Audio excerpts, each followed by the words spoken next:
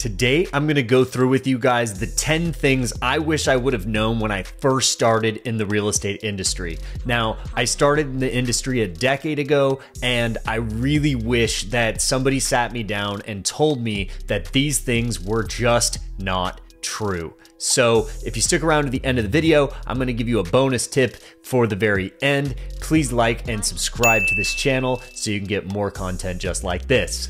So the first thing that I wish that people would have told me is that agents in your office will help. And that's just not true, because if they came out and helped you and they give you their best secrets, they're going to be taking market share from themselves. That's why you don't see the highest producers giving all their top secrets to the people that are directly in their office, because they know that they are building their direct competitors. And in reality, the best way to do this would be to learn from somebody potentially not in your marketplace, so you can get their best tricks, tools, resources, and advice so that you could grow faster and not have to hit as many hurdles along the way.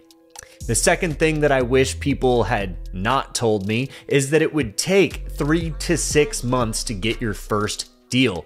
That being said, it is true that almost on average, agents do take 3 to 6 months to get their first transaction, but it does not have to be that way. With the right tools, resources, prospecting systems, there is no reason why it should take you even longer than a month to get your first transaction.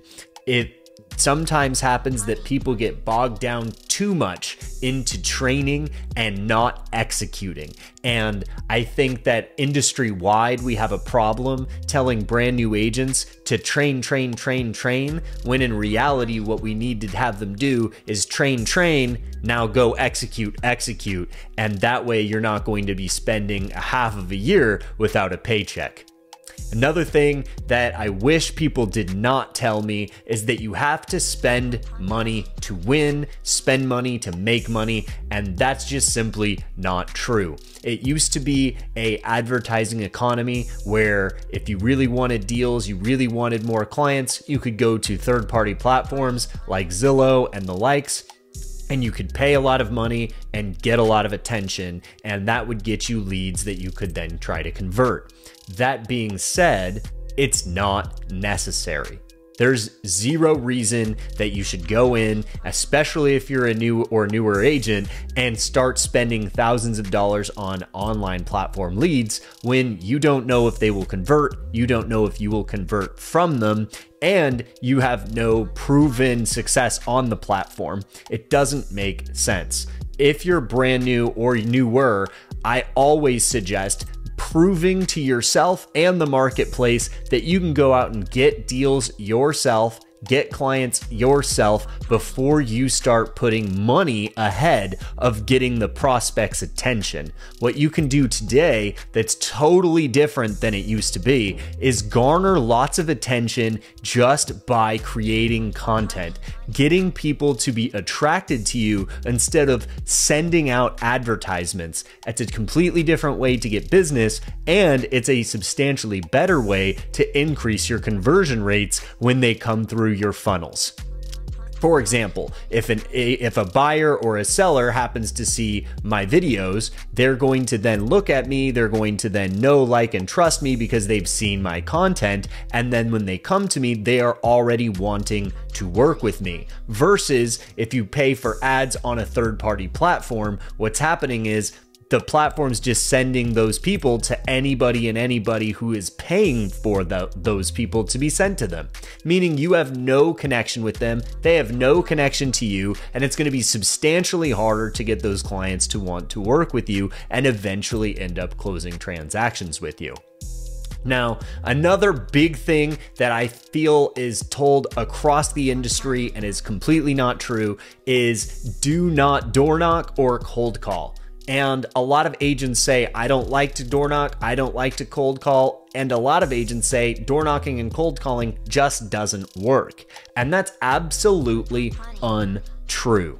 What I'm here to say is both of them completely work if you do them properly and consistent enough to see the results that can attach to them. If you're coming in and you're doing door knocking and you do 10 doors and you stop, yes, you're gonna have very little results. If you cold call people and you only call 100 houses and 10 people pick up, yes, you're going to have bad results. But if you completely block off time in your schedule every single day to dedicate to those prospecting efforts and you stay consistent with those efforts, you will garner amazing results because you're doing things that nobody else in the marketplace is doing, and you're putting yourself toe to toe with a lot more potential clients and customers than everybody else in the marketplace. That is a great way to very inexpensively create a substantially larger net to potentially get new clients. Another one along that same vein is the fact that open houses don't work. And I hear this time and time again, and I built my entire original business off of open houses. What happens is agents, especially seasoned agents, like to tell new agents that open houses just don't work, and they hearken their own experiences. They say, hey, opens don't work. I've sat opens and I usually only get one client a year from opens. Well, here's the rub.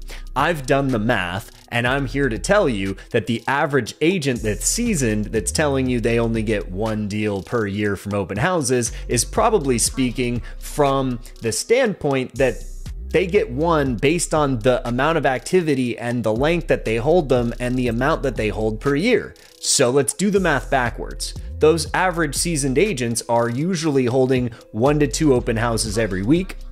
Let's say they do it for 50 weeks. They hold one on average because they're not holding open houses every weekend. They're usually doing them every 2 weekends, and they will hold the same open house. So let's say on average, they're holding about 40 open houses every single year, and they're getting a client from it.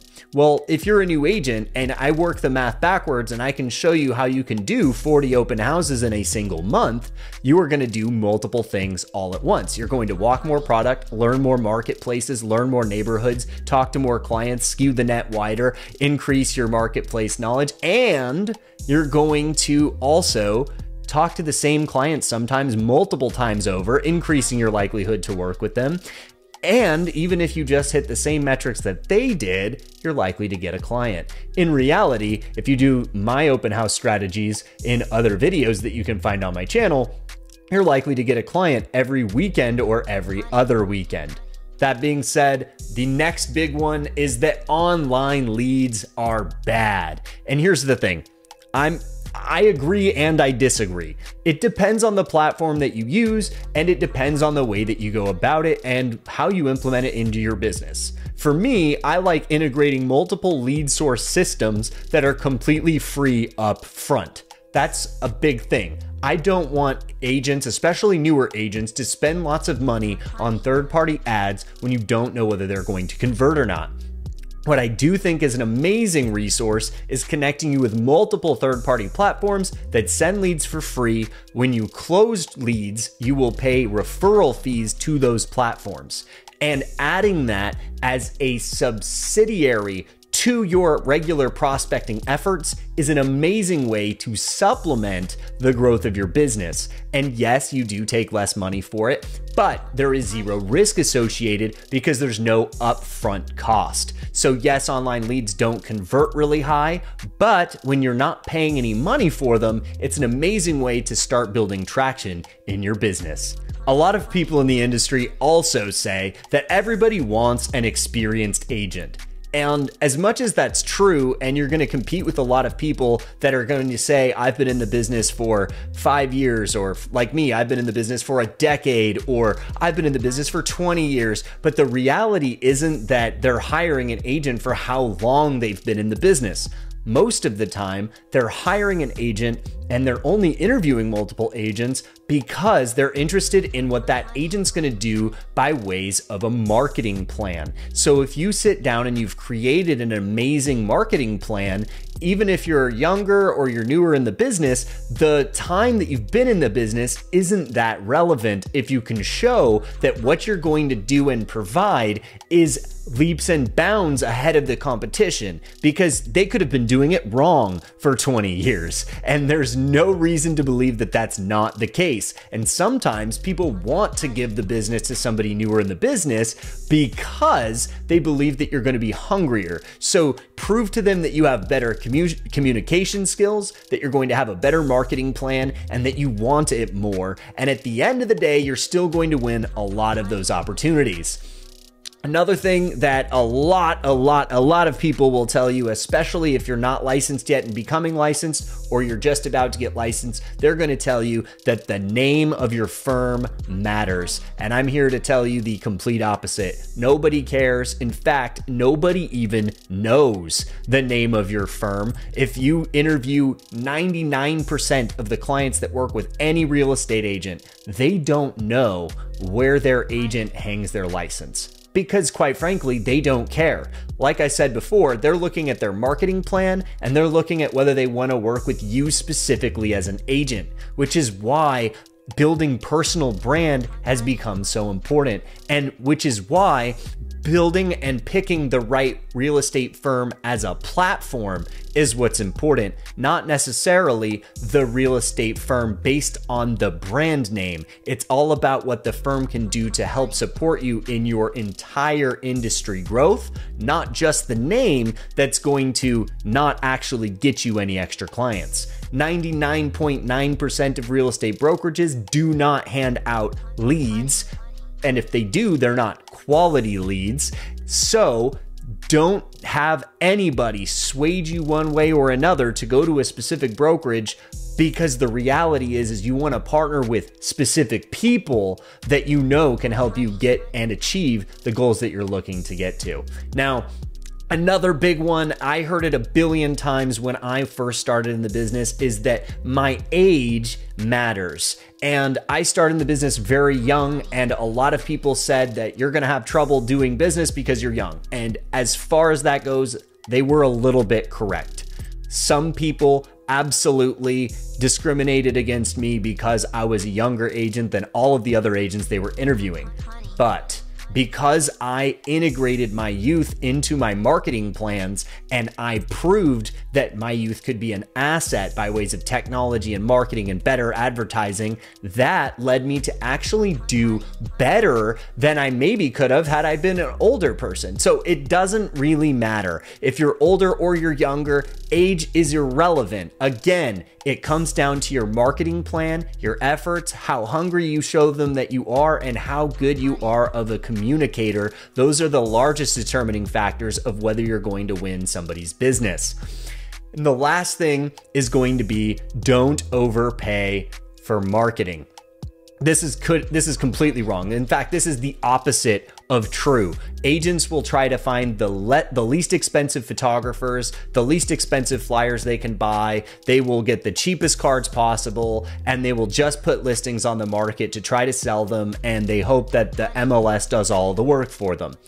This is a fast way to try to save a few $100s, but it is a long way to lose hundreds of thousands or millions of dollars in long-term business growth and referral growth. I would love to tell you to do the right thing. Spend money on the quality photography professionals. Spend money on quality video and branding, quality tactile materials, and you will show that on the back end, you grow by leaps and bounds because of the amount of referrals you get from the sellers that see the amazing quality that you produce. When you produce mediocre or even average quality, people are not as readily excited to refer you to their friends and family.